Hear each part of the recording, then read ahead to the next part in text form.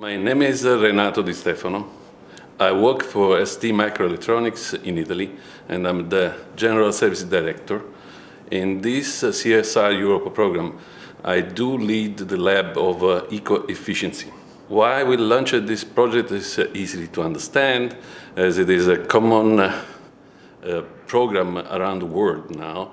And we basically were choosing this kind of subject because my company has been working on this subject for a long time and has been recognized as a leader in this sector. So we were using the experience of big companies like the one I work for to just disseminate the concept and the culture throughout all the small and medium enterprises.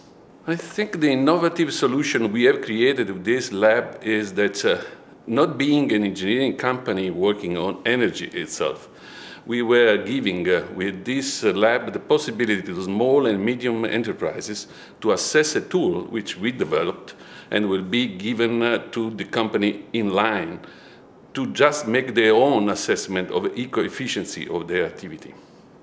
So this will be a tool, and this tool will be given throughout the Sodalitas website. Definitely, we think this laboratory work is valuable for many activities, for many industries, for many also countries. We have already received requests to be in this kind of lab for the future in other countries.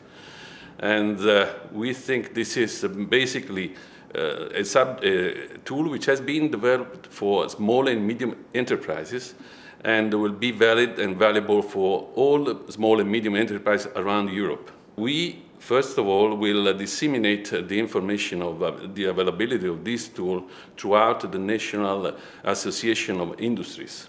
And then will be also the Sodalitas activity to disseminate this in Italy. Then CSR Europe will, of course, take care, we guess, and we hope, of this dissemination of information throughout all the industries in Europe.